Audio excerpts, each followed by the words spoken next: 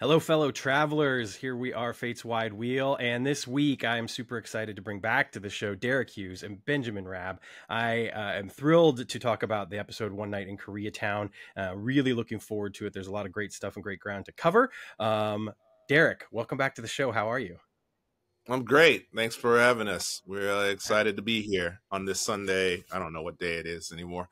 We're happy to be here. That works. That works. Yeah, it is Sunday, October 29th, 3 o'clock Chicago time. So that means it's 1 o'clock your guys' time, which is a little funny story. Sounds about right. In a moment. Ben, how are you? I'm great. I was just in Chicago last weekend. Fantastic. Oh, that's right. Yes, you have a family connection, if you will, yes. In the area. Yes, my daughter's at Columbia College Chicago. Very excited. Super cool. Super cool. Well, I am, like I said, I'm thrilled to talk about the episode. Before we get in there, though, to talk about it, I talked a little bit about this with Romy and didn't really have the chance as much to talk about it with Christy. With the strike being over now, I would love to kind of get some of your thoughts on, what you did with the time and, how you're feeling now that things are resolved and you're back working on the show again.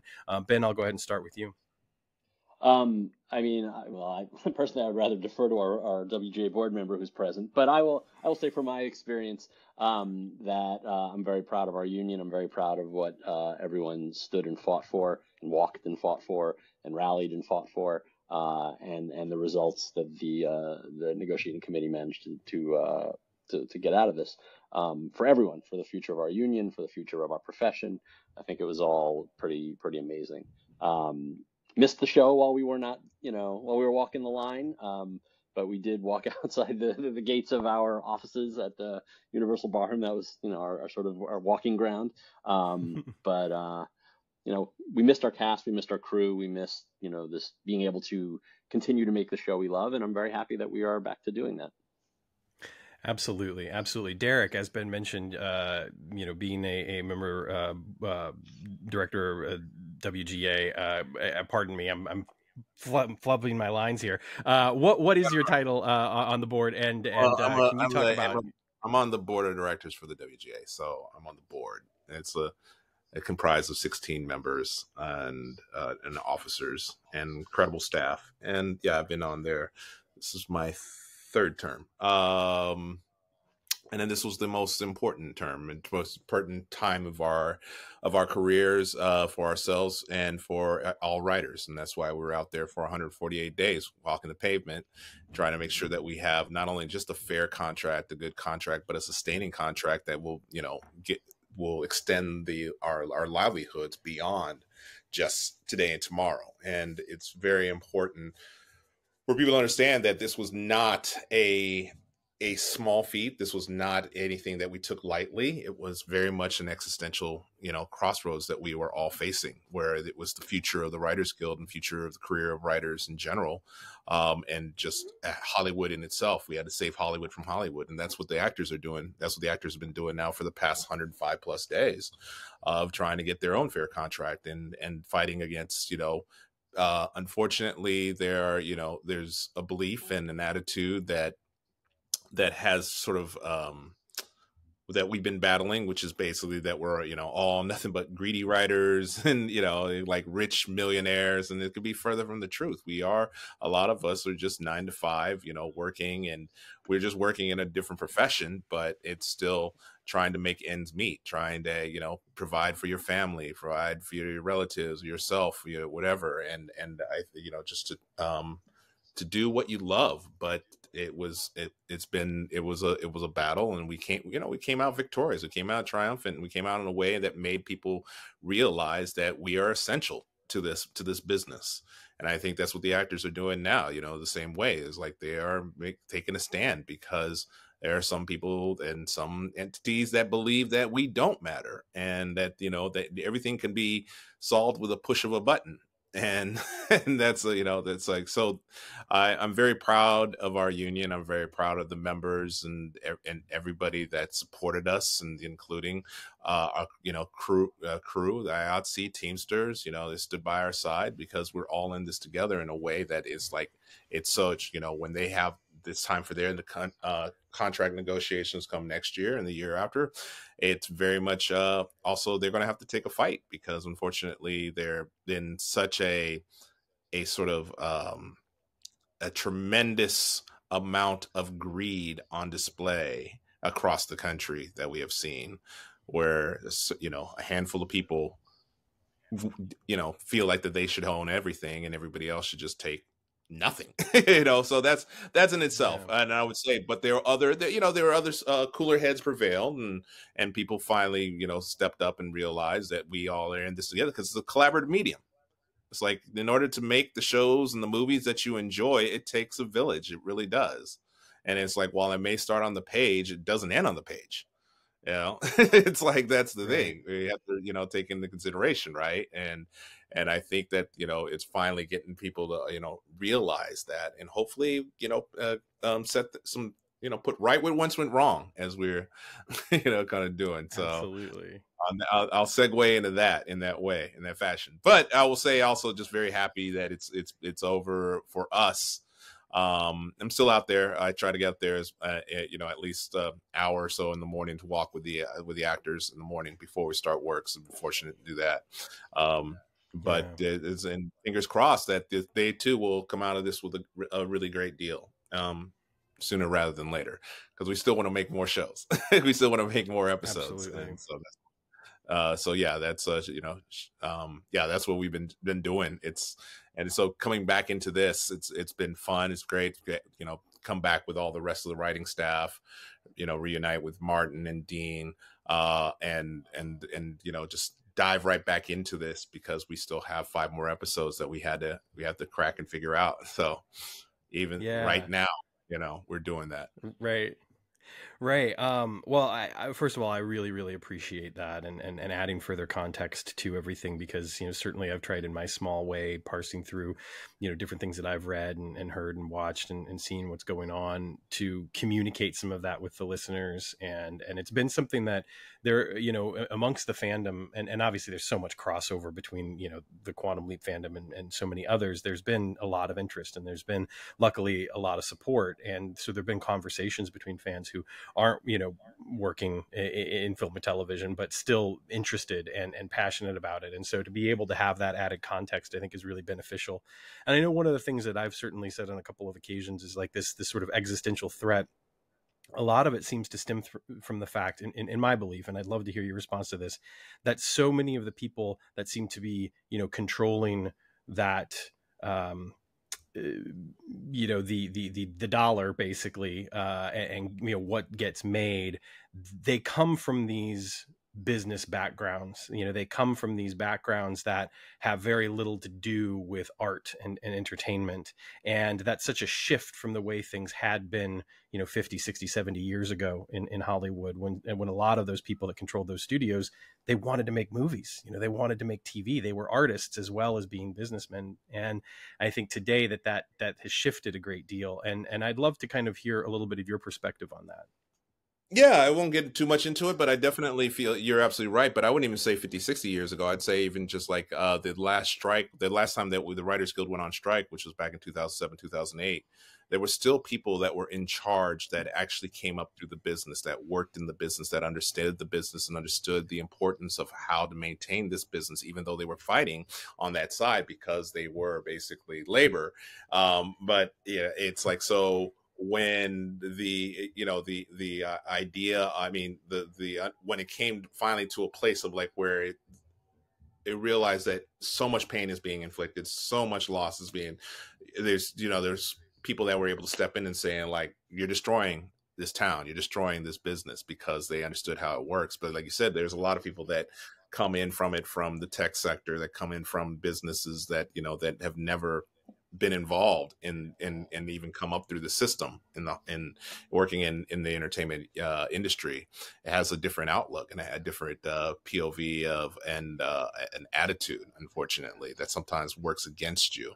And then there's other people that actually want to really still be a part of it and, you know, want to learn about it, but it's still an educational process. And I think that there's something has been lost in that way, where it's become so much of that commerce is, you know, the all driving force and not so much art, right? Yeah. Right. And that's, I think, indicative and the sort of across our country and our society in that way, where so much focus is more so on that, and so that's where, as creatives, we still, we're still trying to survive and still trying to be creative as possible in this, and you have to adapt in this way, and I said, bringing it back to the show, being on this show has been such a treat, and so, so grateful to be able to be creative in ways that, you normally sometimes forget that you get to do this. So, it is like over 148 days when you're walking, though, you definitely miss it, and you just want to get back, and appreciate it. So, yeah. Well, I appreciate you both. I appreciate your work. I appreciate your work, Deric, on the board of directors. I appreciate, seeing the photos that both of you shared, being out on the picket lines. And, I saw, I think, a little more from Ben on Twitter. And, Deric, I know, a little bit more active on Instagram, but seeing stuff out there, from the stuff that you all were doing, and being updated on kind of what the feeling was, what the vibe was, and just to see the way that the writers kind of kept to kind of inform people, it was great. And from my perspective, it helped me to follow along. So, I'm grateful for that. And I'm grateful that it seems like, a wrong has been set right, when it comes to, the conditions for the WGA. And now, of course, we got to make sure the same thing happens with SAG-AFTRA. So, and then we can get back to work and get those 5 episodes rolling. But in the meantime, we get to talk about One Night in Koreatown, which is the 5th episode of season 2. And I think that for me, I want to start off talking a little bit about the history surrounding the episode before we get into the episode proper. And, I'd be very curious to know, and Ben, I'll start with you. Where were you, and can you kind of just contextualize what was going on in your life when the Rodney King verdict came down? Where were you on April 29th, 1992, and what was going on in your life, and how did you see the events unfold? I was about a month out from graduating college at that point. I was in Ann Arbor, Michigan, at U of M. So I was nowhere near Los Angeles. I mean, I'm an East Coaster by birth. And up until, my wife and I moved out here in 1999, I was a middle of the country to the right side of the country, or east, I should say, and then moved here in 1999. So nowhere near Los Angeles, no real connection to Los Angeles. So it was very much it was a little bit like watching something happening that, like, I had no context for. Right. I had no understanding of the city. I had no understanding of where this was in relation to the places that I'd heard of, that I was aware of. So it was very much one of those things where you're watching something happening in real time going, wow, we really still have a long way to go, don't we? And it was, again, I'm neither part of the Korean community nor part of the Black community nor part of the Latino community. So I'm watching it from as an outsider's point of view, going, I have to try to understand what this is, and I don't know, because there are so many sides to that story, and that's something that when we sat down to write this episode, we kind of, that's what I was able to sort of bring to the table on this, was sort of the outsider point of view of going, okay, there are so many different sides to this. How can we tell a story that's going to have all those different sides to it?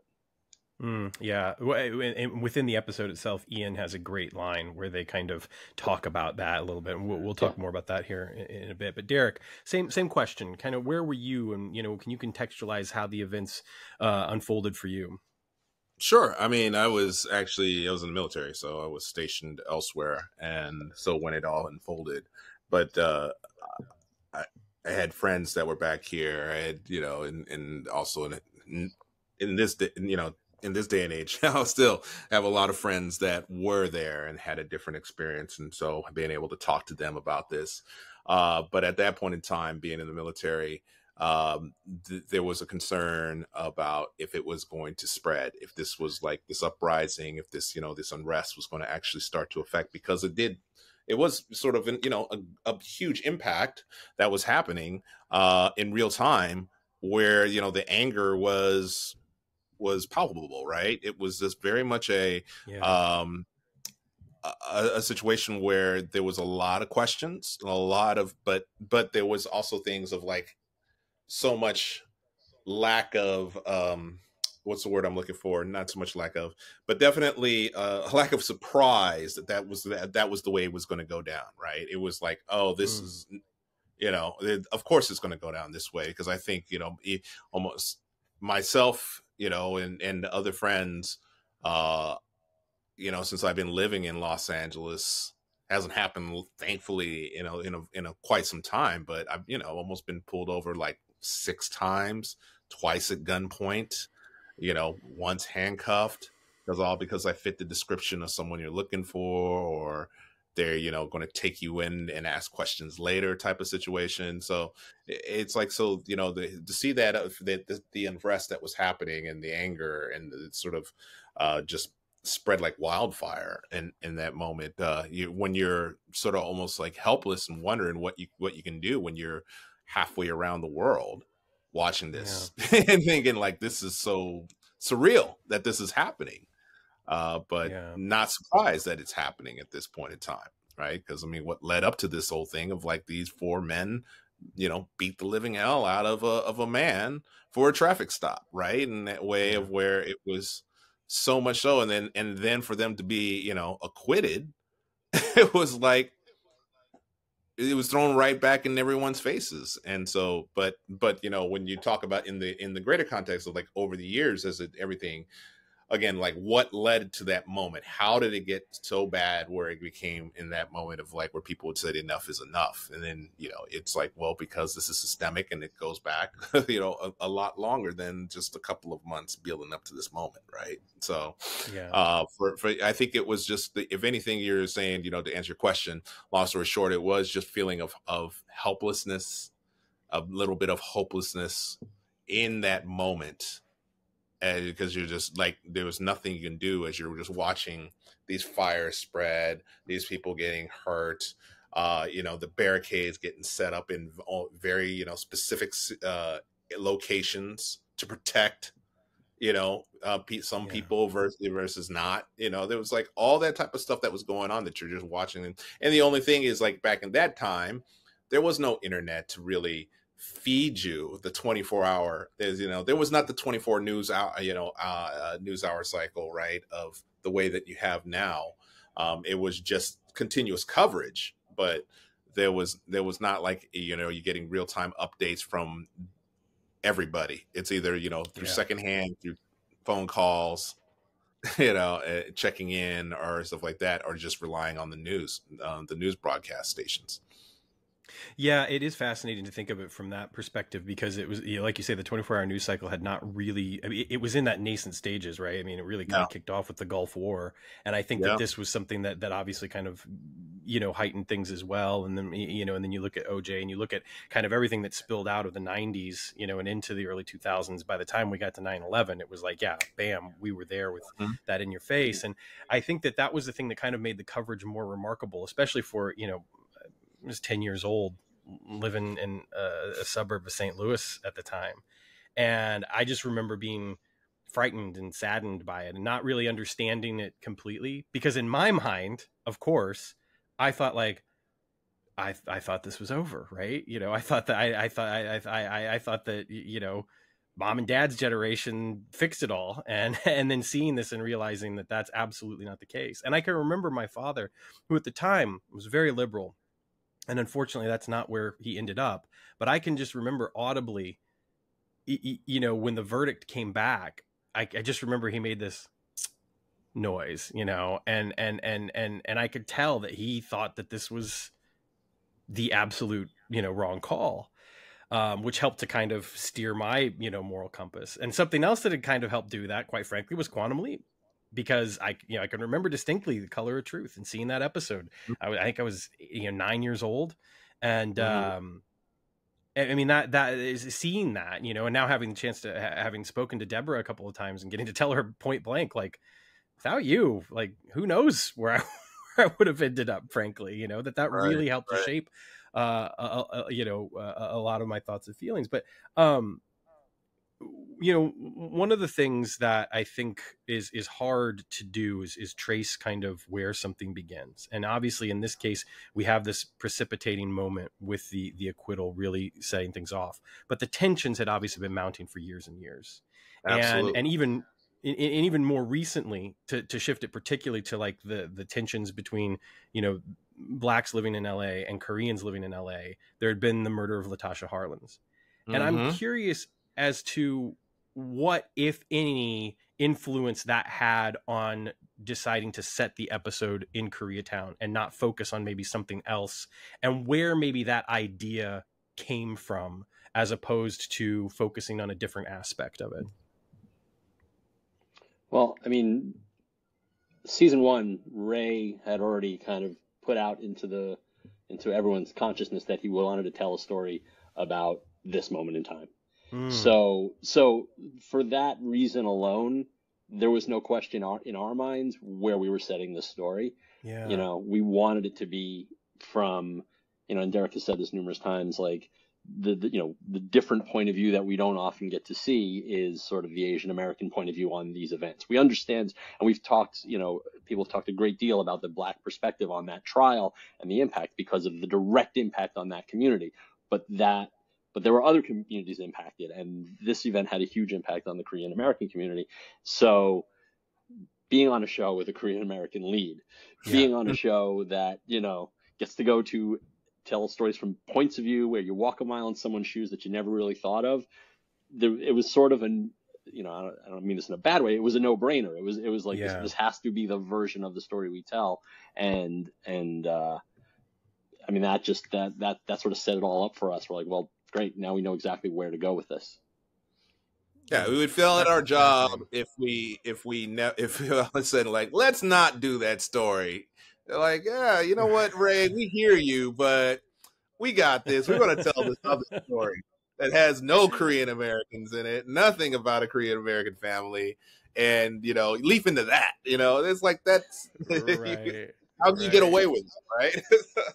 Absolutely. I honestly, it was one of the things that I loved about the episode is I love the fact that we got to see Ray in this situation, or Ben rather, in this situation where he is surrounded by other Korean Americans, and I really appreciated that, and it was a great perspective because, Ben, to your point, it's not a perspective that we get nearly as much, especially about these events. I feel like it's, if you do the work, right? Like if you go and you read a little bit about it, and you watch a documentary, certainly there will be a focus on this part of the events, but it's not necessarily always the focus.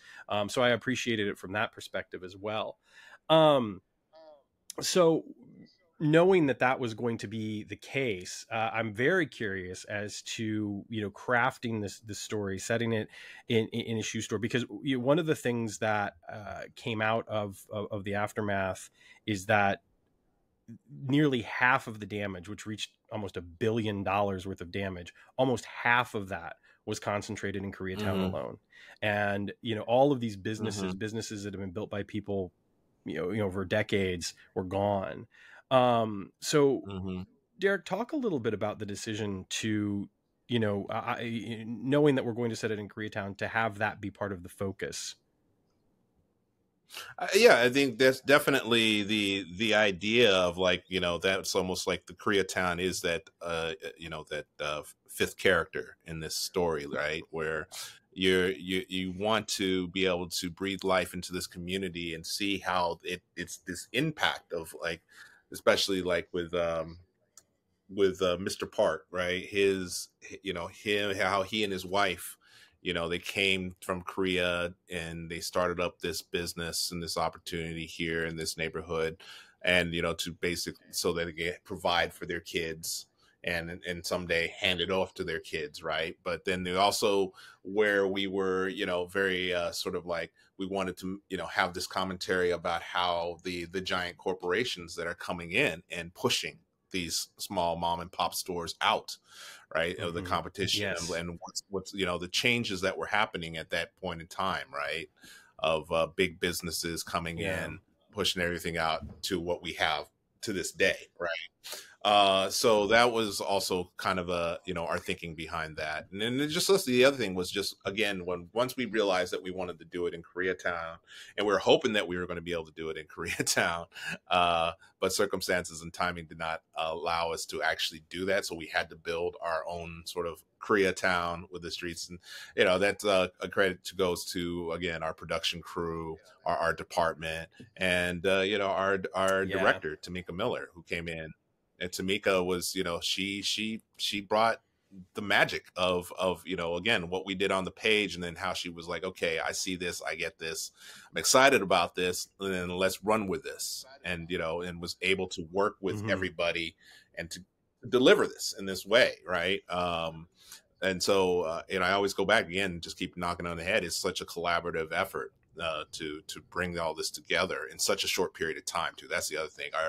Our crew, they're wizards in that way, of where we were when they were building sets for ours, they were already building sets for the next episode and dismantling for the next, because we only had 7 days to shoot this. Normally, right, yeah, it was shorter than normal, right?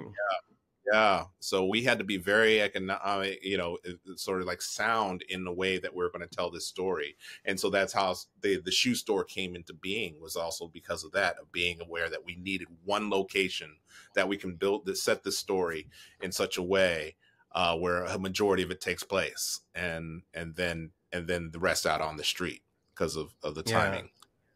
Yeah. And the way we shot it, it was we started with the ruined store. Yeah. And then it had to be cleaned up because it all culminates with the mob coming in. Right. So we weren't going to, do all that and then have to read, like it was the easiest way to do it was like start with the mess, then clean it up, and then build to that last, trash can through the window moment and them coming in and having to run inside. And that magic of television too, because like when you watch the episode, the next time you watch it, you will see this sort of interesting thing of like where these are actors that all came together, and this was their first days of shooting. Like the ambulance scene, that's right. Like the ambulance scene was like one of the first things we shot. Wow. And then we worked our way backwards from there. And so you could kind of see it like, as they're trying to figure each other out and work with one another and stuff. And that's, the exceptional talent that's on screen of everybody just understanding Right. That's fascinating. I will definitely have to, I'll keep that in mind, but I don't think you can see anything through it because we're wizards. Hear that. Yeah. Right? Our editors, they're wizards. And like everybody does their job, because that's the thing. Like you think that when you're working on a show that everything's shot linearly, right? It's like, oh, we're gonna do act one today. It's like, but you can't. You can't. Sometimes you gotta shoot the very last scene on the day one and pretend like that they and if there's no chemistry, that's how you can tell, it's like, oh, this might not work. It's like there are gonna be some changes made. Yeah, there's gonna be some changes. Yeah, it's interesting. I just recently watched Boys in the Hood and watched the special features. And it's funny because John Singleton actually did shoot that in sequence. And one of the reviews that I read, I don't know if I agree with this, talked about the fact that the movie got better as it went along because he got more experience as the as the shoot progressed. But I bring that up partially also because Singleton was involved in a documentary about the riots and the aftermath, and it's a wonderful documentary. It's available over on Amazon Prime. But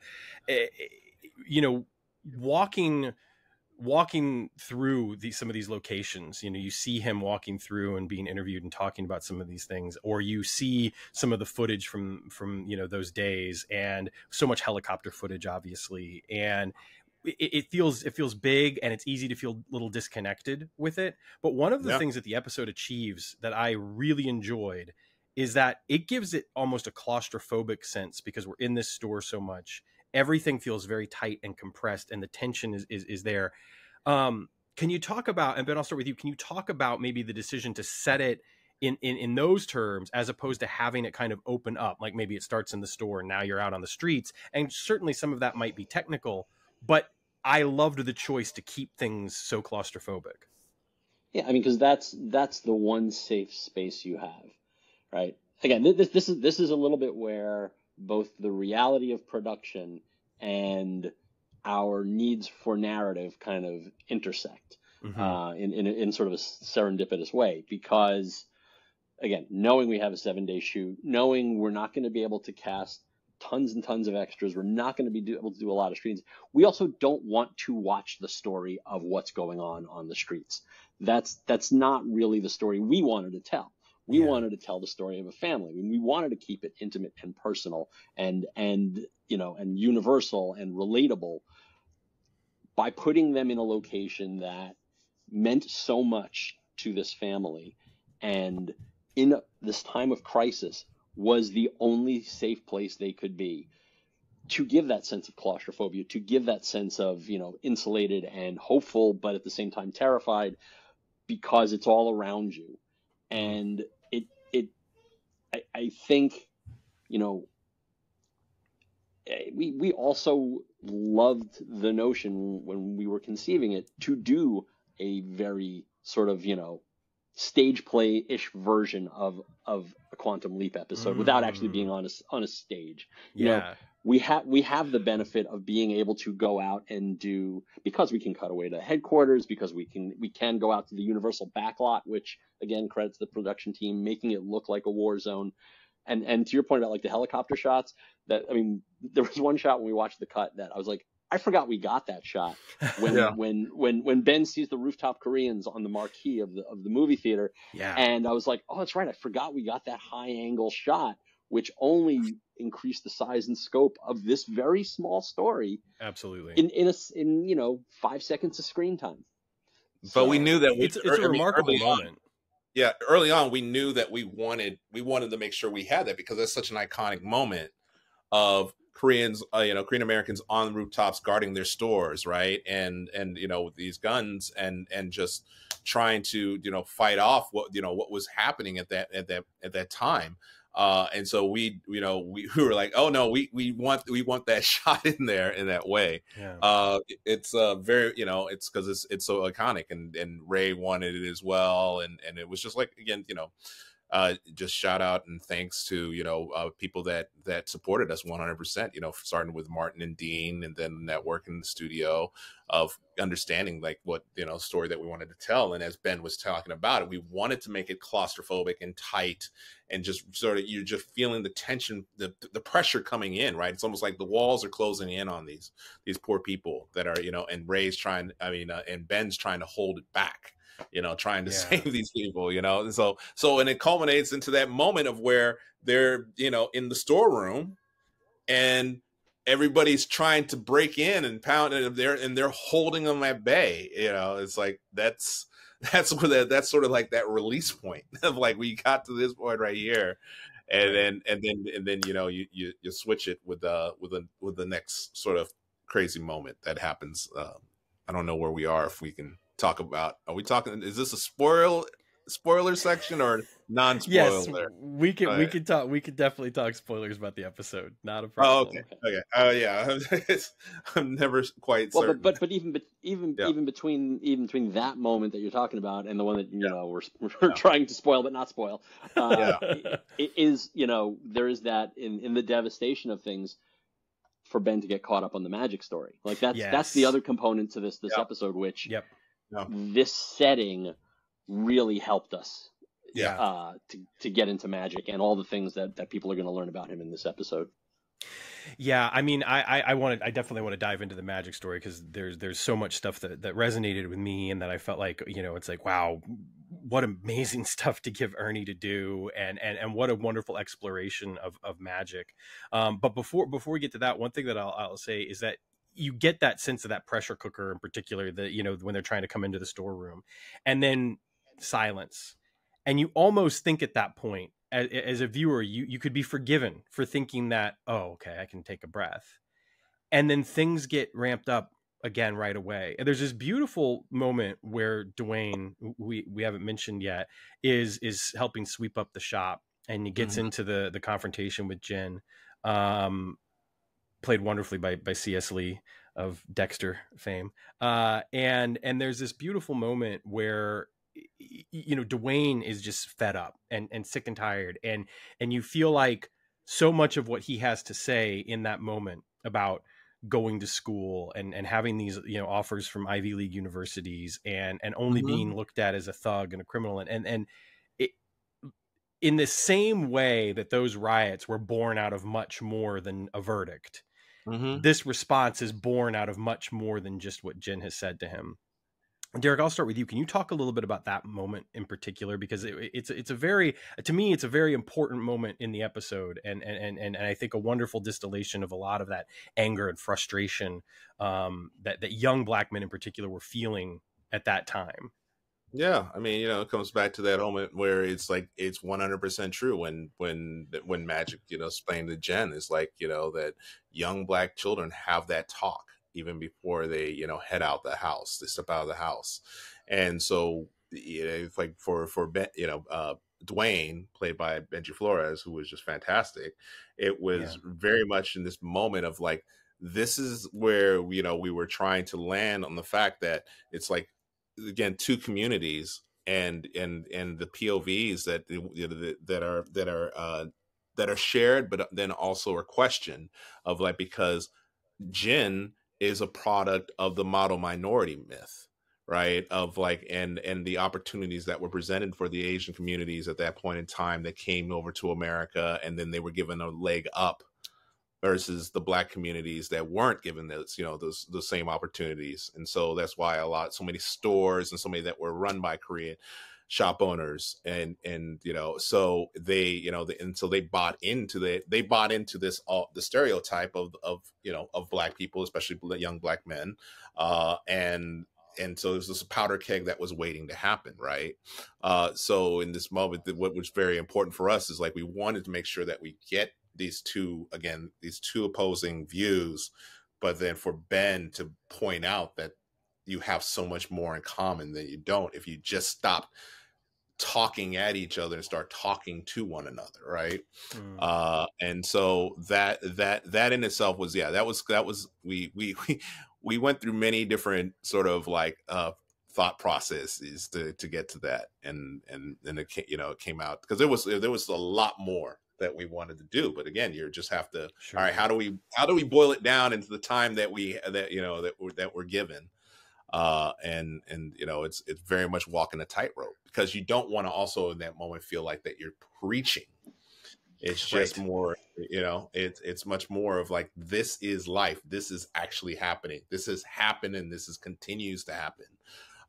And so this is truth that we're showing in this moment and in this fictional, you know, story. Yeah, you kind of mentioned the challenges of the time constraints, for instance, you know, running time of the episode. Ben, can you talk about maybe some more challenges of you know, creating an episode like this, you know, specifically, and what you have to do to maybe work within that, you know, frame, or sometimes when you step outside and say, well, we're going to do it this way instead? I mean, I think to what, it's kind of what Derek said before. It's like, you want to avoid being preachy. I'm not the person who should be making any statements of anything preachy, because I haven't lived this experience. So all I can do is come at it from the point of view of someone who's empathetic, who is, you know, who sees the human side of it, and try and tell a narrative that is representative of the communities we are trying to tell a story for, that is relatable to the people who aren't part of those communities, and to have it be entertaining at the same time, that maybe somehow, some way, we get inside your brain and make you step away from the world the worldview you may have, and see it in a different way and go, I hadn't considered that. Yeah. I hadn't thought of that. I didn't know that. Admitting you don't know something is a huge step forward to knowing something. And that's one of the, that's the beauty of this show. I mean, again, once again, a credit to Deborah Pratt, who, this, in our minds, when we sat down to write this was sort of our homage to Black on White on Fire. Yeah. Which, again, different time period, but a very had similar elements. It was a riot, an uprising in Los Angeles story. Hers was Watts. This was 92.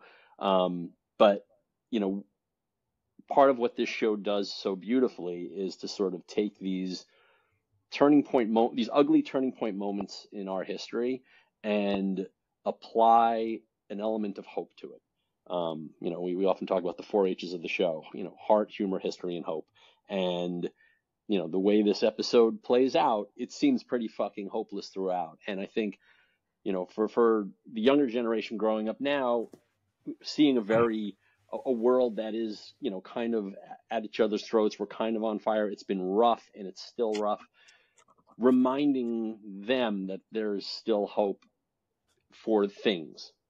We've come a long way. We still got a long way to go. And stories like this, entertainment like this is the kind of thing that, it's like an earworm, a brainworm. It gets into your mind and it makes you think, and hopefully what comes out the other side of it is something positive and hopeful. Yeah. Yeah.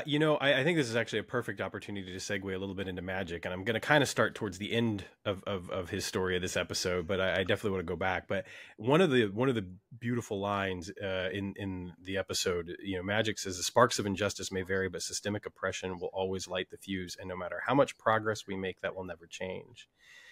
And he's using his context, which in this instance spans basically these like 3 generations, because we learn that he was in Detroit in 67, where some of the just most awful moments in that long hot summer took place, and then we flash forward to 92, 25 years later, and then almost 25 more years later, here we are, and we're standing in the aftermath of George Floyd and Black Lives Matter, and you hear him say a line like that. And I mean, I'm getting chills as I'm talking about it, because you can't help but be overcome with frustration and sadness and hopelessness. And yet you see these people, these characters doing the very human thing, which is to carry on and to keep trying to do the right thing, to keep trying to set those rights wrong, or set those wrongs right, excuse me. Deric, can you talk a little bit about that line and Magic's journey from, a young Black man in 1967, right on the precipice of going to Vietnam, and then being confronted with that situation on the leap with Ben and everything that he's going through in that current day? Because Magic's story, in some ways, throughout the course of this episode, it really is kind of the spine, almost just as much as anything else that happens. Yeah, I mean, it goes back to the moment where you're talking about the type of trauma that a person carries, right? And for Magic, he carries a lot of different sorts of trauma, including the fact that everybody thought Ben was gone for 3 years, and what that did a number on him in a way that he never thought, where he even said at the beginning of the story, when he says to Ian, he says, "I'm a former Navy SEAL, I don't rattle."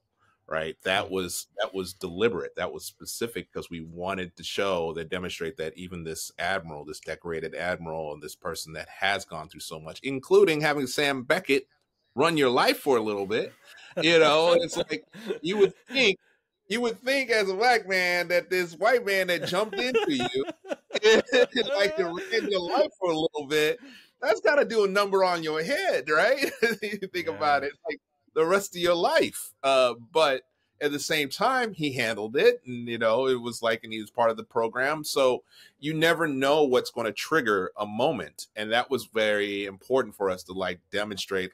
This is a moment that he thought that he had long forgotten, that it was past him, and then seeing the frightened, the helplessness of not being able to help Dwayne in that moment as these cops are searching for him. That it was like it just triggers something in it that goes much deeper, and it's because it's like he said, is like, whether it's 67, 92, or or today, it doesn't change. And then, but as setting that up, as you go through the rest of the story, when Jin does stand up for Benji and they come together to save, is like Sunny, that was like where we're saying we're not trying to say like we solved it. Right. But for Magic, it does, like, there's that hope, right? It is like going back to what Ben was saying, is like instilling hope, not just for our viewers, but for our characters. And for Magic to say like, okay, I'm going to be okay. I think it's like where there might, there's still hope. There's hope, there's promise of change. And so by him like making the call, to Beth, to saying like, hey, instead of dinner, can you come with me?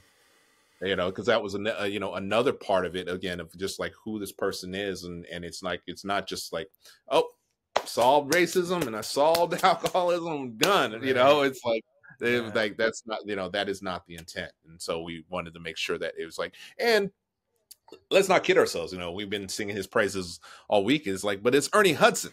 It's like, let's start there. And if you're not writing for Ernie Hudson, if you're not you're doing something wrong. And so this was, it just was just sort of a perfect timing of like where it was in the story and how this all came together. And we're just like, all right, well, let's put our best foot forward and let's give something Ernie can really sink his teeth into. And we didn't even know it at that point in time, because he shared with us when we were on set that he actually was in Detroit. Wow. So this, so he was able to definitely bring his own experience, unique, POV to this in a way that was just very much, with working with Tamika, because Tamika had a long conversation with him and getting it. And it was just because it's a bit, the challenge of really digging deep in that moment when we needed for him to get there. And he did. Because he kills it in that speech. I was just like, yes, single tear.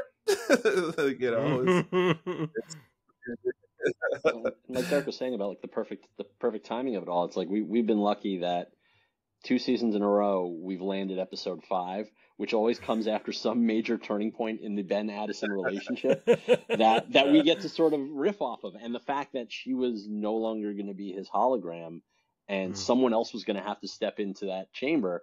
And the question, that when we sat down, we're like, well, who's it going to be? And we were both like, Magic. Yeah. Can we do Magic? and the fact that we got to, we're like, well, now we're off to the races. Because now we know what we want to do.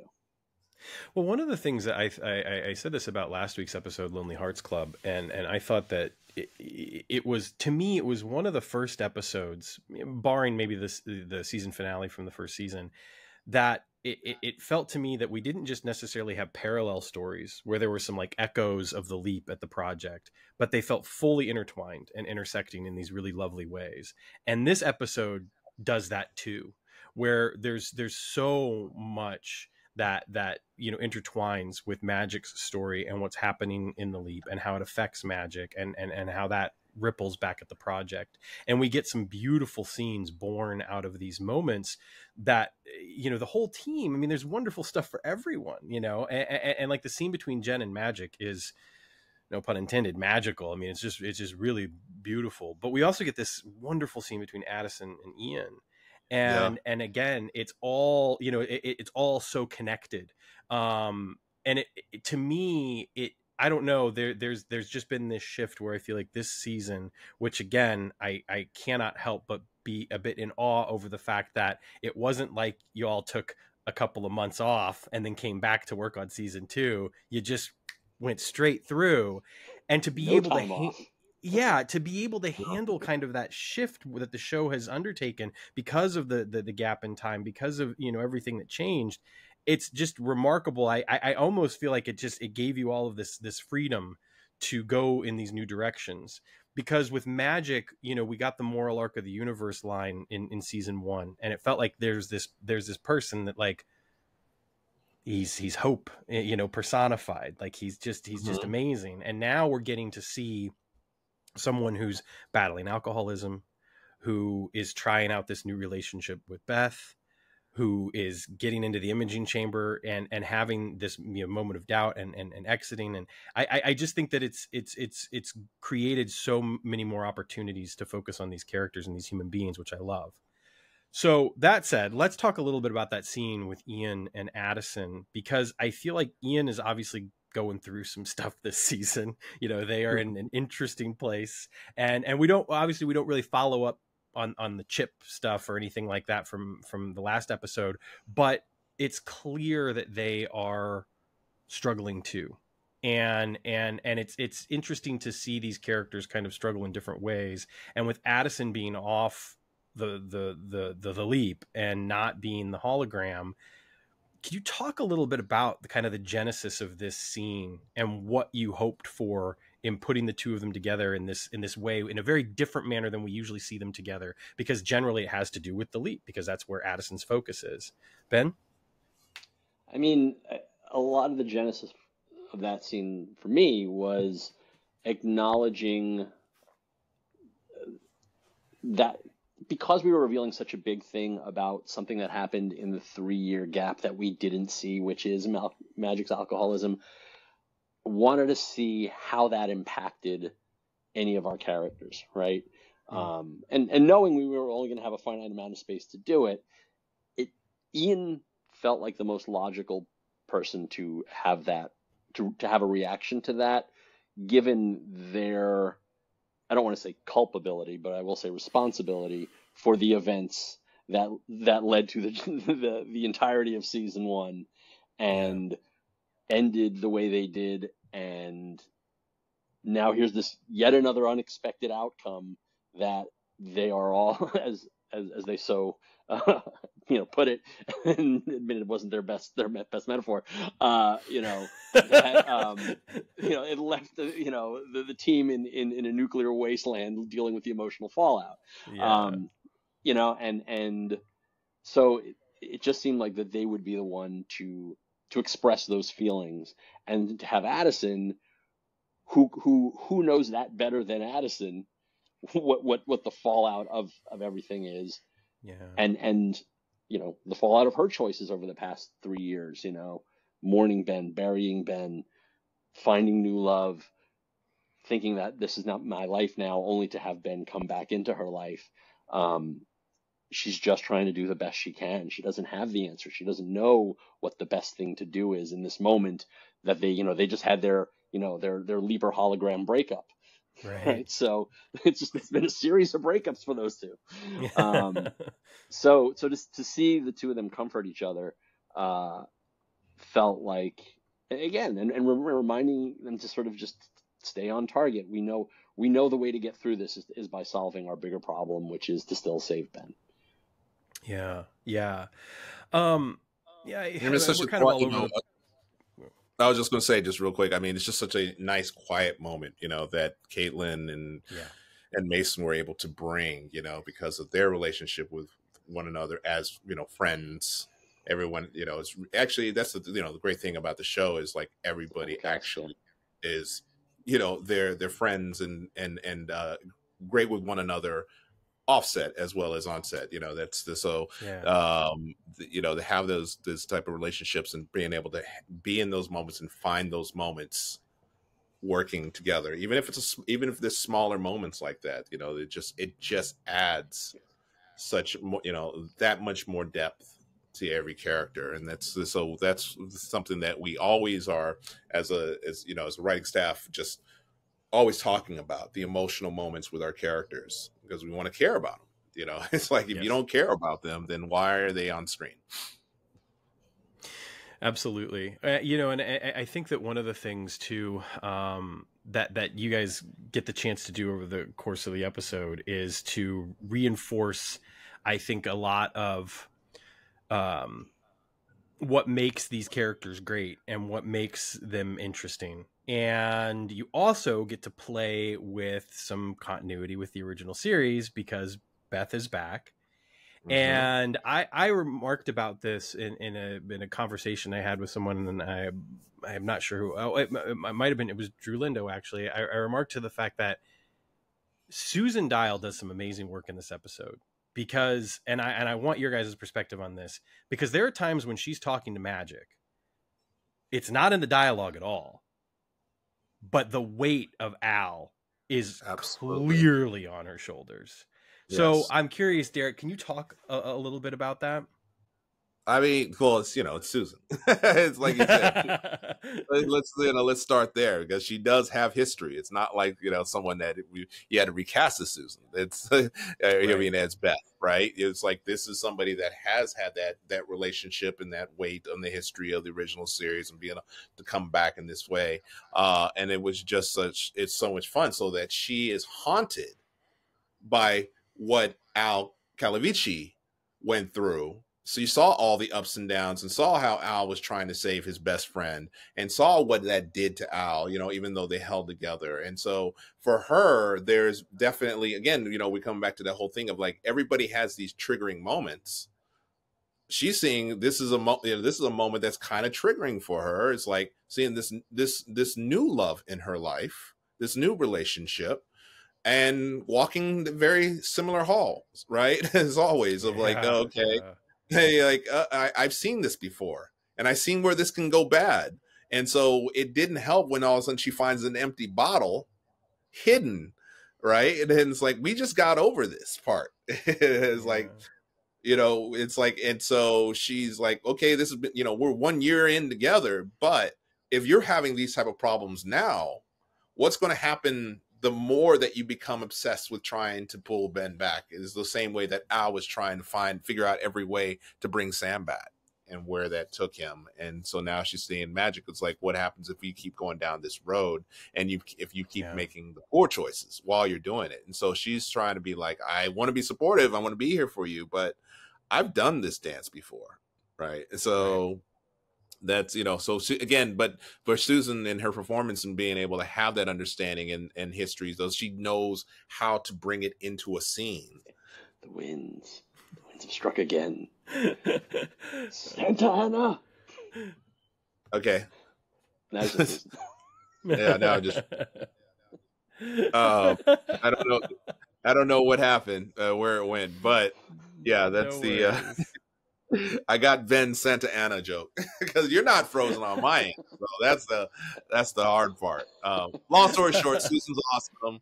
And before I freeze again, Susan's awesome. She brings a lot of weight and understanding to it, and just enough where she knows how to deliver in those scenes. And then also just playing off of Ernie. The two of them are just fantastic. Yeah, it was really wonderful to see, the two of them together in that way, because I had heard through the grapevine, completely totally off the record, that there was a scene that was shot last season that was a little longer, that was a little flirtatious between the two of them, that didn't actually make the screen.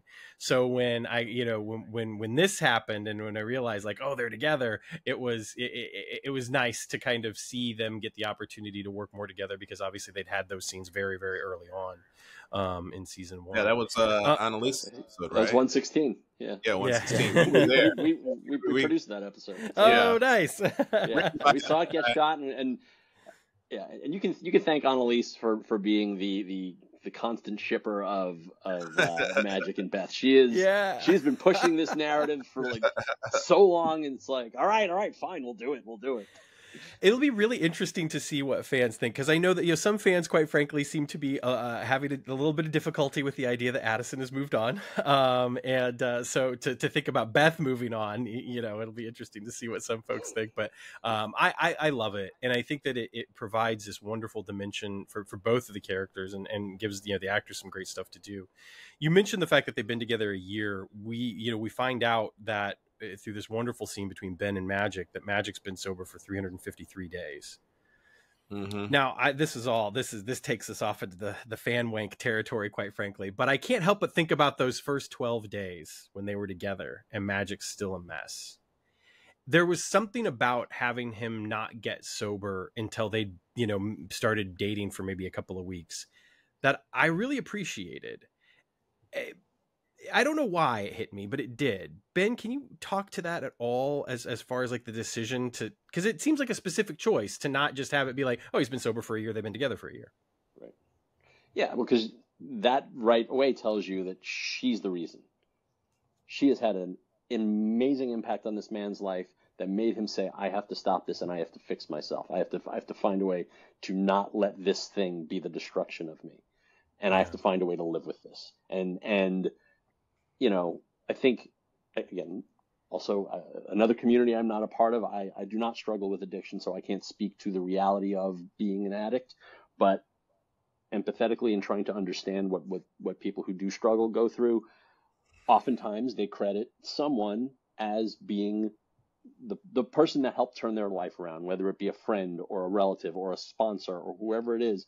And to give Magic someone in his life that could be that person, it felt like, you know, once the two of them started together, the process of healing and you know, coping with his addiction, she was the catalyst.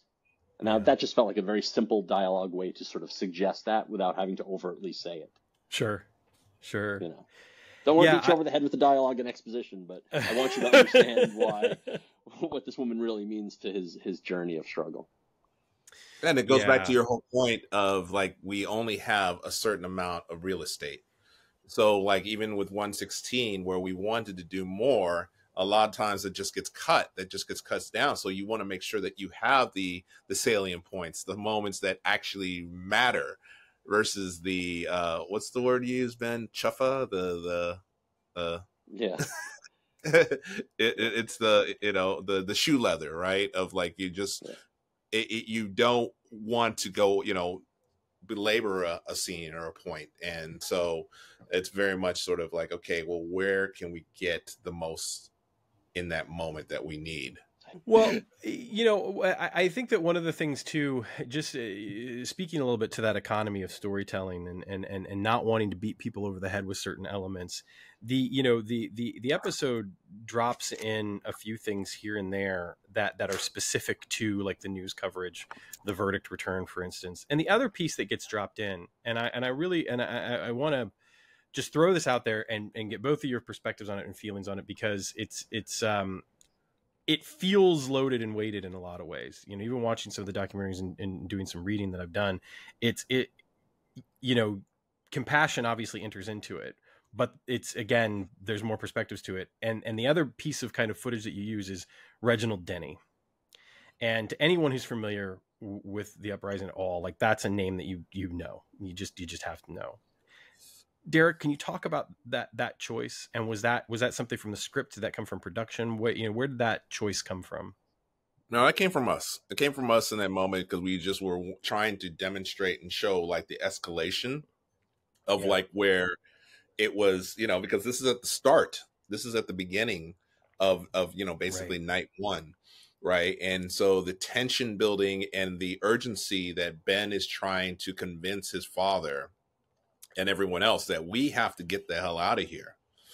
And so by the time that when you see the Reginald Denny moment, it is the point of no return. Like, this has become so bad in a way where it's like, okay, this is not going to die down. This is not going to go away anytime soon. You know, and then also because, again, if, like, you know, Ian says in a moment where there was so much confusion about messages that were being shared, and, you know, the points of view that were just coming from every different direction. And we even have that demonstrated with the with Jin listening to Korean radio, because that was also instrumental for the the American community. That's how they were getting their information. It wasn't just on the TV and, you know, with the local news. It was through the radio community that was, you know, that was sharing real-time information, right? So and didn't the radio programs actually encourage, like, Korean Americans to arm themselves as well? Like, wasn't that where some of that came from? Yeah, it was, again, the passing along the information of, like, how to protect yourselves and what to do. And then that was definitely how, you know, that was the only way that Korean Americans and Koreans that were trapped in this situation, that's the only source that they could trust, other than word of mouth from neighbors and friends, right? So, and that's how they were also able to get that up on the rooftop so quickly, in that way of being able to sort of, like, protect their stores.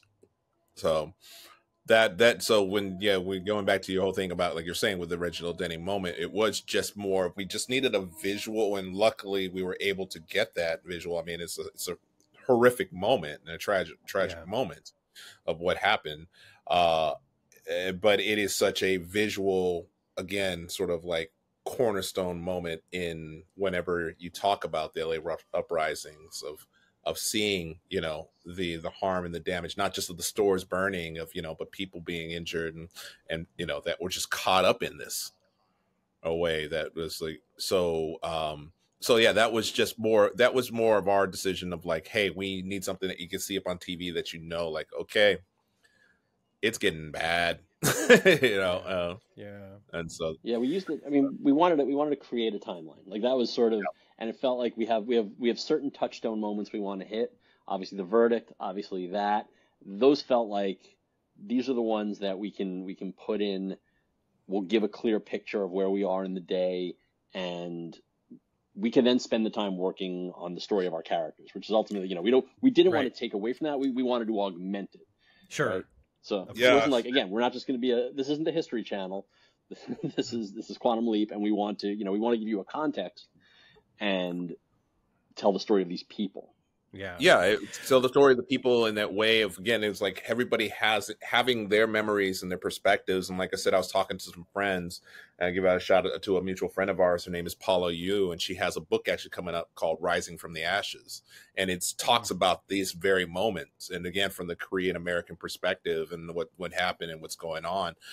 She's a fellow writer, and in talking with her, I was able to get some different sort of intel and information that I was looking for, and we wanted to be very sort of careful of like how in the timeline that we're playing with, again, because we knew exactly, like, this is not going to be over these 6 days. We're not going to have them hold up over, and then and you cut away from a commercial break and you come back and it's day 4 and they're still holed up. Sure. It's like, we were like, no, this is all in one night. We're going to get out of this story and get as much as possible, and just and then personalize it as much as possible. And again, not so much making a commentary on everything that was happening over those 6 days, but just what's happening to this family, what's happening to this group of people, what was happening to Louisa, how she couldn't get home to her kid, right? That's right. But again, she was just another person that was affected by this in a way that we wanted to make sure that we had that on screen. Yeah, I'm glad you brought Louisa up, because I would hate to leave her out. But one of the things too that's also, and it's again that wonderful shorthand where you don't have to have like a ton of information about it. But there's this moment where after Sonny's been shot, she goes to tend to him, and she has that line about like, I've dealt with gunshots before. And I think it's just a stark reminder that time, that location, it's like, gun violence was a huge issue. And to see the effect that, arming themselves had on this community on that particular day, and that people died. I think that's one of the things that sometimes, gets neglected. We see a lot of these images, and we hear a lot about the trial, and we hear a lot about the destruction and the monetary value, et cetera, but 63 people died. And there's some some very famous footage in Koreatown, and there's a like a young Korean boy on the ground, well, maybe not a boy, teenager, but dead as this shootout is taking place. Having Louisa in this location, and again, I think you're right, because it is about the people. It's the same thing with Dwayne. It's like the idea that this group of people is put in this situation, and you can't tell a whole story about the riots, right? You're not the History Channel, like you said, and instead you can tell this very human story about these people. Talk a little bit about the choice to include Louisa and what her story meant, to the episode, but also to you guys to tell the story, to have her character's perspective in the mix as well. Well, I mean, she's a nurse and a mother, and so she is not someone who's worried about a store. She's not worried about a business. Her concerns are different. And the moment where she sees her car burning and realizes this tool that I use to sort of make my living and support my family is now in ruins for no reason of anything that I did. right? She is neither black, she is neither Korean, she's not, she is a Latina woman who is kind of caught in the middle of this event, and now is barely making ends meet, can't afford insurance to pay for a new car to start over. She's someone who's caught in the system that if you're not on the right side of things, you get screwed. And so she's collateral damage. Her world is being threatened by these events, and she's a reminder that it impacts everyone. Yeah. Right. It wasn't just, again, it's about community. It's about community, and we are all one big community, regardless of the different communities we may belong to culturally, personally, ethnically, whatever. We are all part of those people were all part of the Los Angeles community that was torn apart by, a really bad decision. Yeah. And because these are the consequences of those actions. Yeah, because it wasn't just racism. We were also talking about classism, right? And that was a big part. Again, when they started putting up the barricades to protect Beverly Hills, to make sure that they, in the fear of they were going to make their way up to Rodeo Drive. So where they're putting more of their time and energy to make sure to keep everybody back, keep them down south. That's, a statement on again of the haves and the have-nots, right? And so, but also the other thing is yes, when we do, we hear the stories of the LA uprising, it's always about the Black community and the Korean American community, but also, like I said, it was like the Latinx community. They were, a big part of this. Absolutely. And the other, the other POCs that were also caught up in this, because it is this melting pot in South Central, in Koreatown, in, all these areas. Right. And so we wanted to make sure that this was, again, reflective of that time. So yes, Louisa being caught up in this, she's, and she's just a nurse and she's just trying to raise her family, but she is a part of that greater community. And so the confusion and the fear and the frustration of I'm just trying to make ends meet. I want to do my part and contribute and be a part of it, because as a nurse, she is being that sort of in that selfless position of helping others and saving other people's lives day in and day out. And then this is the sort of reward that she gets. All I just wanted to do was get a pair of shoes so that I can just continue to keep working and make sure and provide for my kids, and get, then get caught up. So, but when, push comes to shove, she steps up. She steps up because, again, it's because she's not an outsider. She is a part of this. And so, and she does what she knows how to do, which is save people's lives, help people, save people's lives in that way.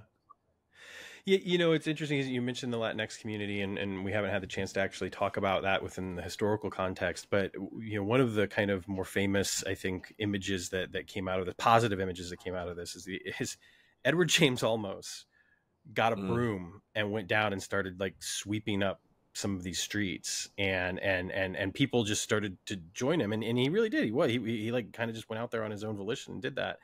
And the impact that it had on all of these communities that are living, within, next door neighbors in some cases, obviously. And I think that it was a wonderful idea. And of course, much like Paging Dr. Song, quite frankly, there's this beautiful diversity to the episode, that it's not just focused on one group of people. And that goes to, obviously having a woman of color as the director even as well, I think speaks to that level of diversity throughout the episode. We see, the images obviously with Reginald Denny, which are awful. We see the images of these policemen being acquitted. And then later on, we have the scene of the police officers searching for Dwayne and eventually, holding Dwayne at gunpoint when he's trying to get to the ambulance. But another thing that's done really well without focusing too much on it is the complete absence of the police in a lot of respects, and about how that was, that was one of the major failures early on, was that there was no attempt to really confront this understandable outrage and anger that they hightailed it, they hid.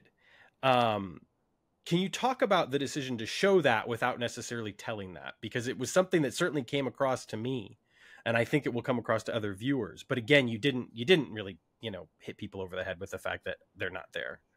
Well, because it wasn't that story. We weren't trying to tell the episode about police brutality, police injustice in that way. It was just more about the greater impact and the lack of presence of them in a way that they're supposed to be there to serve and protect. And unfortunately, they failed. A lot, not all of them, because you don't want to be painted with a brush that way. But in that time, in that period, it was very much evident that there was, people that were making decisions that felt like that there's only a certain amount of people that we're going to look after and protect. Everyone else is criminals, and we'll break them down and do what we need to do. So it was what Ben and I, when we set out, initially set out, we were like, we're not going to concentrate on the police at any given point in time. And then we had a very clear image of like that moment when Dwayne is hiding. That was always there. That was something that I always wanted to do, was just make sure that we just see, again, the frightened POV of this young man as he's seeing these boots on the ground, right, just walking by, searching for you, and that in itself is just terrifying. Of like being so close and knowing like what has already happened, what's happened to Rodney King, what's all that type of stuff in that moment. You just illustrate it, and you want to focus all the attention on Benji and Magic.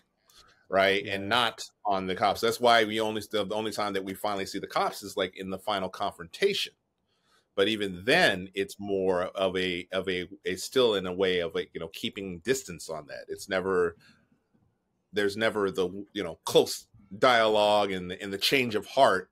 It's more about the stand of Jin protecting this young man and wanting to save his own son and telling them to do their job. Yeah. And then, they back away because they're called away. It's not like because it's a change of heart. It's just more like it's a, path of least resistance. Let's get out of here. We got elsewhere to be. Right. Yeah. And so they're being asked to fall back pretty far too. Yeah. So it was very much self-preservational. Yeah. And it was like, so if anything, we're just sort of like, if you wanted to create the phantom presence of them, but not the actual, again, was that was not, because that wasn't the focus of our story. And so we wanted to make sure that we never were telling that story, because you can tell that story, but this isn't what this episode's about. Right. So you'd mentioned and I don't want to take up too much of your guys' time, but you'd mentioned using kind of Black on White on Fire as a bit of a touchstone. And one of the things that's one of my favorite episodes of the classic series, bar none. I easily put it in my top 5, if not like top 3. And I love the episode. I love the fact that, you mentioned earlier about kind of the stage play in essence that this episode is, which I'm sure you guys are aware, but just in case listeners aren't, that's how Black on White on Fire started out. Deborah Pratt started writing it as a stage play, and it wasn't about Quantum Leap or Sam or anything. She was writing independently of that, and they translated it to the episode. But a couple of the things that stand out to me about that episode is that obviously, like, the backdrop is Watts, but it's not about Watts, and it doesn't have a happy ending. That episode is one of the few episodes of the series that does not have a happy ending. Right. So I'm curious, when approaching One Night in Koreatown, was there ever any inclination on your parts for this episode to not have a happy ending? Not that everything obviously is tied up with a beautiful bow and, we've cured racism or anything like that, or, injustice has been solved, but I'm curious. I would say no. Yeah. I'll just say for me, like, in my mind, I wanted this to end on a positive note. Yeah. Again, knowing we weren't going to solve the specific topic of racism, I wanted the future, the history that will come for the Park family to be a proof that despite these setbacks and these tragedies, that good can come of things. Right? Yeah. That you don't lose hope, that you don't lose sight of the fact that good can come. And that Dwayne was not going to be just a statistic.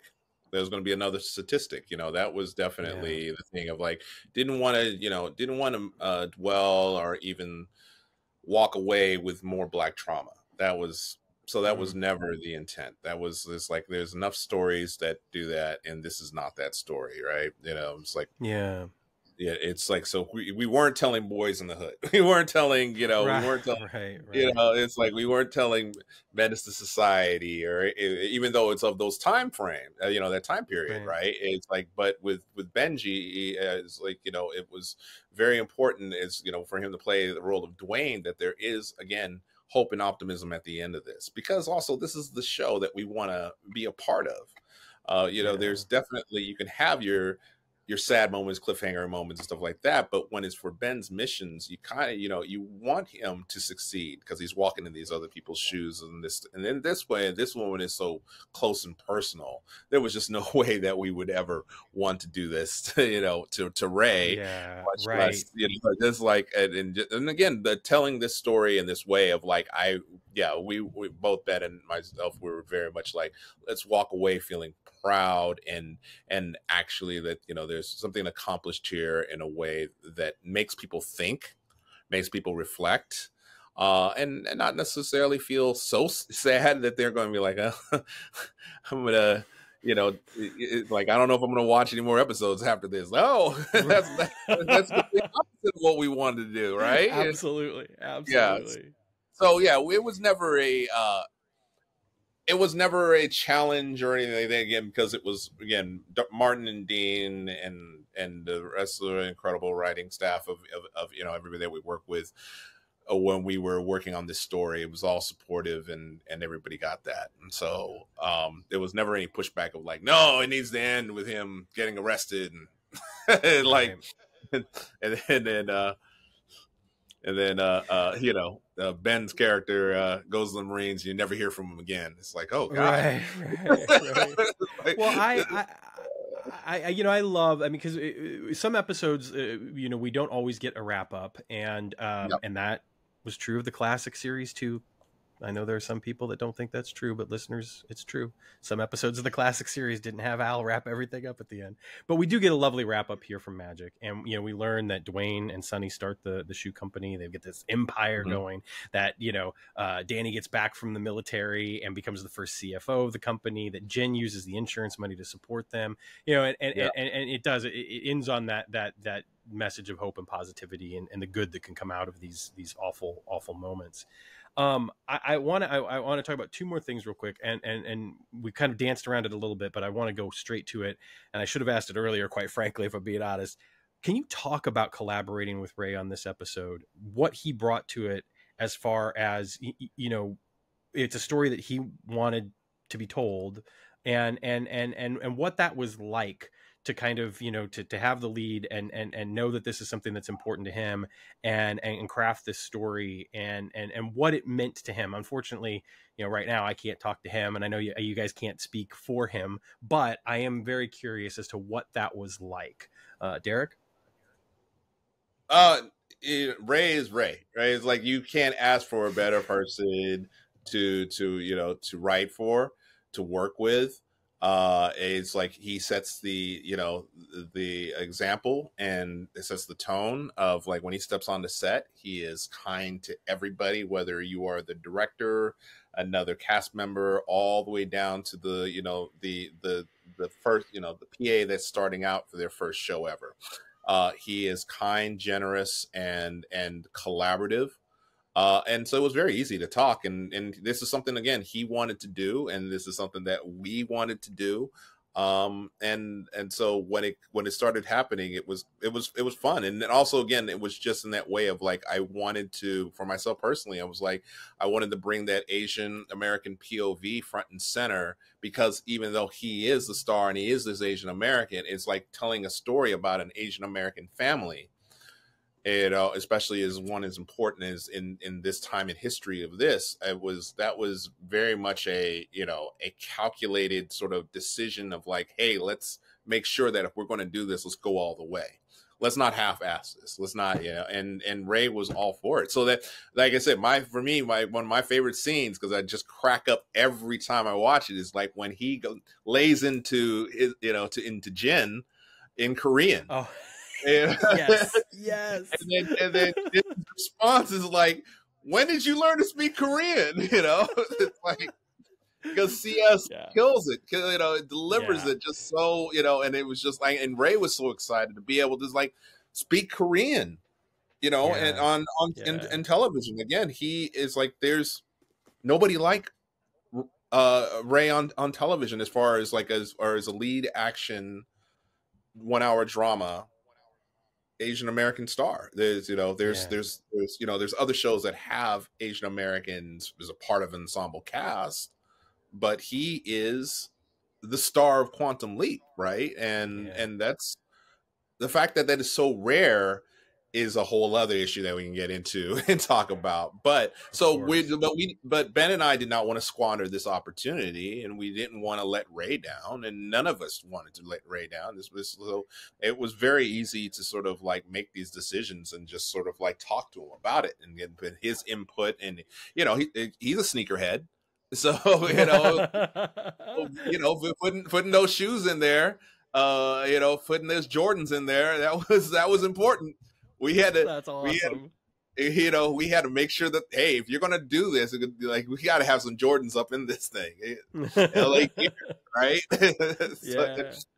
Like Ben pointed out the other day, it was like, and I didn't think about it. I was like, yeah, I haven't seen LA gear, and I don't know what happened to him. It's like, and so when they put the shoe store together and we walk in there, we're like, oh, this is so cool. Yeah. Ben, anything to add to that about the collaborative efforts with Ray on the episode? I mean, it's just the level of authenticity that his presence was able to sort of bring to this episode. I believe he and CS are golf buddies, so right. So that was they they already have a relationship and a shorthand with one another as people that the chemistry between them on screen was fantastic, and and again, coming to it from the perspective of an outsider, I have to work twice as hard to make sure I do it right, and to have a partner like Ray making sure that everything was done right, I'm grateful for. I mean, it was like, there was one night, maybe it was the last night, that we were shooting in the shoe store. We all, like me, Ray, CS, Annalise, it was Annalisa and Danny Kang, play Sonny. We all went to Korean barbecue after, because we were like, we gotta go do this. We gotta go into Koreatown and get some Korean barbecue.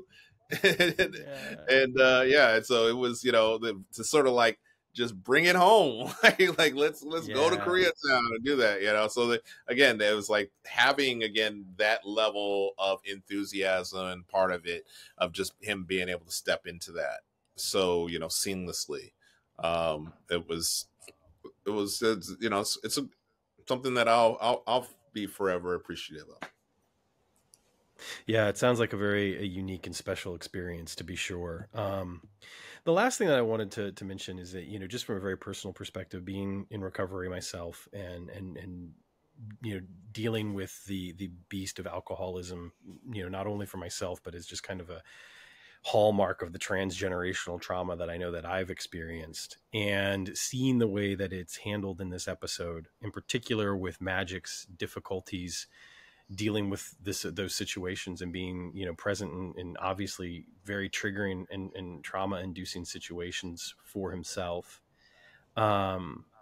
Two scenes really landed on me, especially upon rewatch. Not that they didn't the first time I watched it, but quite frankly, rewatching the episode, two things that really hit were the scene where he tells Ben that he's an alcoholic, and it hit for two reasons. Because being able to have the courage to admit that and say that to someone that you're close to, and especially someone who looks up to you, that you look at as a son, that certainly hit me.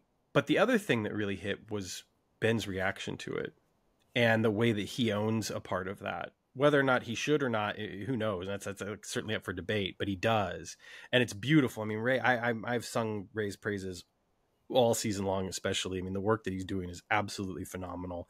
Deserves all the recognition in the world, because he doesn't say a damn word.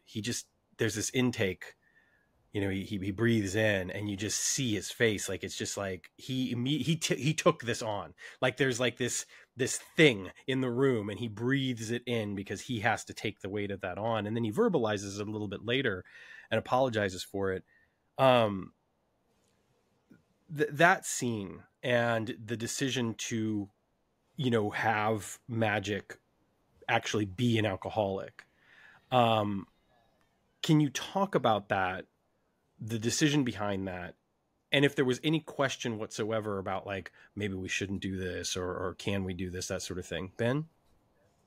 No, I mean, that was a room decision early in the break of the season, that we knew we were going to live in the fallout of our failure, and how is that going to ripple through differently to each of our characters. It wasn't like, oh, we put all these, here are these traumas we can put on the table and who gets which trauma. It wasn't anything like that. It just, it came about organically in conversation that this is what we want. We think this would be a struggle that would be, interesting to what if Magic went through this, right? We posed ourselves that question. And again, the serendipity of where our episodes fall in the season, we found ourselves in a spot where we could finally, we could actually dramatize and tell that story in a way that wasn't just, a throwaway line that, we never were going to, follow up on. It was, I think, Ben's reaction to it and his taking it on himself, as you said. I think, again, serendipity of timing is that in the wake of the dissolution of his partnership with Addison, recognizing it goes back to my choice to leap to save her life.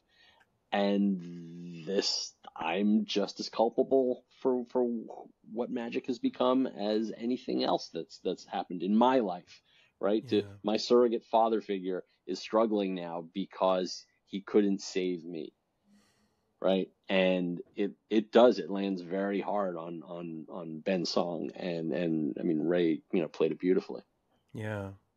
Yeah, it's again, I think it's a remarkable moment, and I think it's a testament to the fact that all of these things that have happened, none of this was a gimmick. None of this was like, oh, you know what, let's just have 3 years pass. And I mean, all of it is being examined.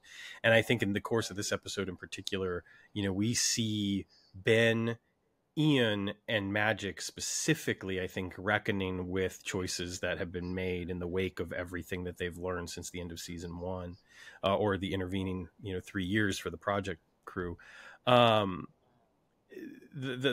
last thing I'll mention is that final scene with Magic where he walks into the elevator and he calls Beth and cancels the dinner plans because he says he needs help. He wants to go to a meeting and he wants her to be there.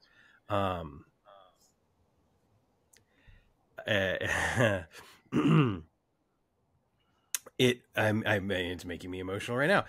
It was such a lovely moment, because I think one of the things that it speaks to, and we've talked a little bit about this with other factors in the course of the episode, the work never really stops, and the trauma and the damage never really goes away, that we have to continue reckoning with it. But there are creative, positive coping mechanisms out there. And so much of the time, they really depend on the people that we surround ourselves with and the connections we make with other human beings.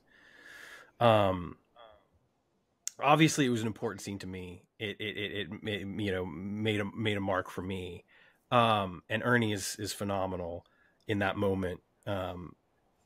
Deric, can you talk a little bit about choosing to kind of end the episode in that fashion with Ernie and with that moment, calling Beth and asking for help? Yeah, that came about in the room, and we were talking again because we want to make sure that we get this right. Especially this is such a delicate subject, such a personal subject for a lot of people, including yourself, that we wanted to make sure that we're not doing it a disservice. And you know, it was, but also it was important to show that him having just experienced this story with Ben, and Ben saying the things that he said to him, that the impact, like you said, of like having the right people in your life, the good people in your life. And so it's not just all, you know, the QL family, but it's also Beth. And by him reaching out to Beth in that way, knowing that this is the person that pulled him back from the brink, and you know, and asking for that help, because it's not easy to ask for that help, especially on the night of their anniversary, right? The whole plan of having the dinner and having, you know, it was supposed to be a moment for the both of them, and for him to make this call to ask, hey, I need your help from, you know, I need your help. It's like, that's a big step. That's a, you know, that's not, you don't take that lightly. So we wanted to make sure that we're not going to do that scene lightly, as far as, you know, that there's a lot of importance in that, again, of like, just what it comes down to, you know, whenever Ben and I do try to write, and just in general, just working on the show, is just like, you have to be respectful. You have to be respectful of what you're doing, because you never know who you're going to impact. You never know who is going to affect, and who can relate, and who might have that story, and who might be struggling and seeing. And then, you know, it's like, I don't want to be like saying like, this is the episode that helped somebody reach out, but this is the beauty of being able to work in this medium and work, you know, and tell stories, is sometimes you do get stories that come back where people saying like, you know what, I was thinking of doing something else, but then I saw that episode and it helped me make a decision. And reach out and do this stuff. So, you know, the same thing, we, you know, it's like, it's all about family, right? It's like, but it really is in that way of like, where you said it best, of like, you know, having the right people in your life, and then the impact that could have, and the ripple effects that can cause. And so having Ben in his life, and it's, you know, allows Magic to make that phone call, because it's like, would he have made that phone call without? I don't know. Would he have, if Beth would have never confronted him about the bottle or anything like that, and he was not a QL, and they just would have went about their day, how would that, you know, affect them? And so it's all the connections of the relationships, and we want to make sure that we always are just trying to push that forward, and make sure that continues to exist in that way, because again, that's reflective of the show itself, that you want to care about these moments.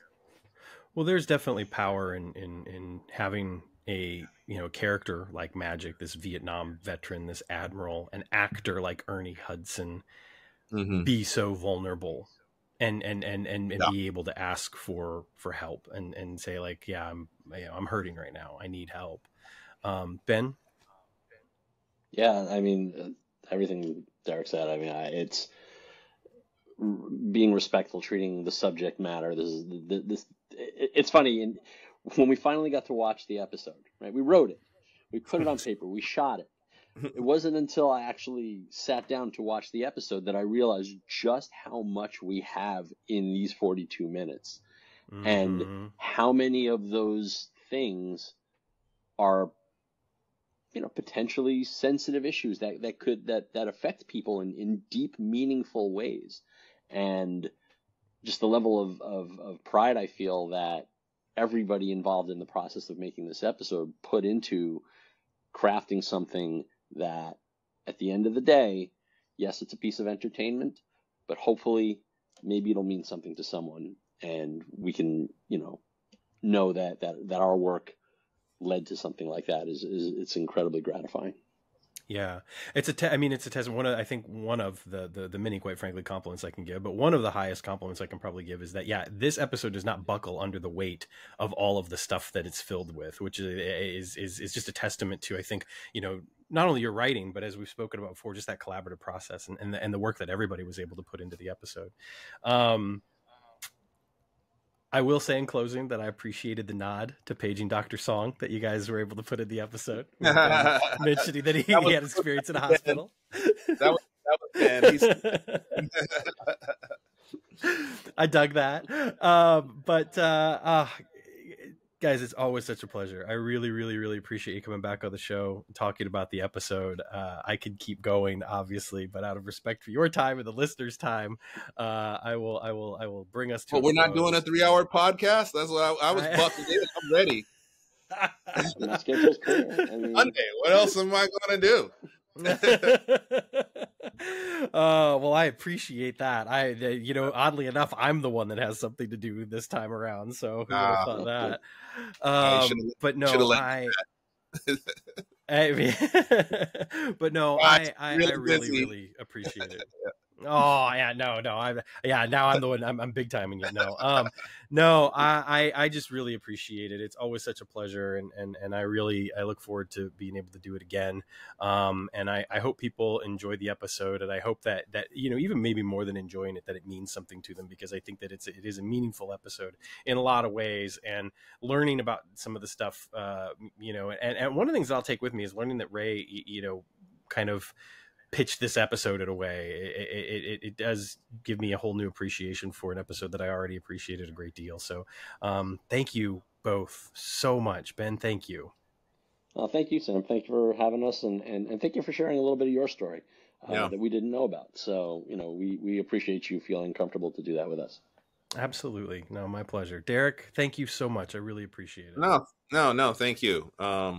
It's, always fun. And it's if anything, I think we've a lot of stuff that we've written, we're always wondering if people like the stuff that we've written. But I think this time around, regardless if people like it or not, I'm very proud of what we've written. I'm very proud of what we were able to create, and that's saying a lot there for myself. It's like, because we don't necessarily praise our own shit. It's just like that. We really don't. We always like, especially Ben. They were like, no, let's not talk about that. It's like, even though it's good, it's like, this is what I deal with. It's like, I mean, listen, I'm living with maybe we didn't fuck it up. So that's and sometimes that's really all we could ask for. Well, that's the thing. It's like when Ben says we don't be preachy, we didn't even be preachy in the episode, but while we're writing it, I'm very preachy. I'm like, I have a dream that we turn in a good draft that Martin and Dean will appreciate. I appreciate you, by the way, saying Martin and Dean. Both of you did that, because somebody at one point said Dean and Martin, and it really fucked me up for a second. I was like, what are we talking about? Do it. No. Thank and you, then gentlemen. shout out to really the other unsung hero Yes. I forgot to mention was Chris Grismer, our producing director, Yeah. who was behind the battle lines, holding it all together while we were walking the picket lines, because they were still shooting up until we got episode 8 done, and then they didn't have any more scripts like at that point, but they kept going. And the crew, again, going back to the resiliency and just like the dogged determination of the crew finishing over 200 days, because we rolled right, like I said, rolled right into season 2. And so it's that's the thing. Everybody, again, firing on all cylinders of really knowing what this show is and how this show works. And I think that's, like I said, reflective in what you're saying, what you're seeing now on screen.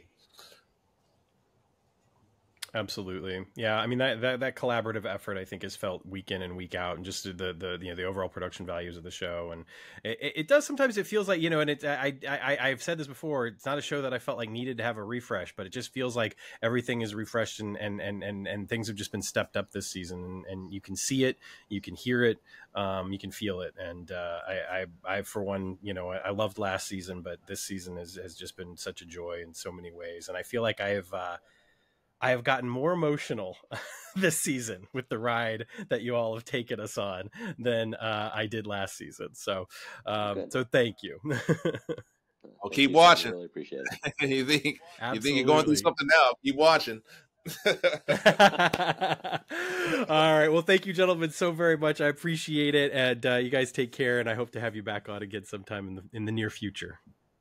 Thank you, and thank you everyone for listening.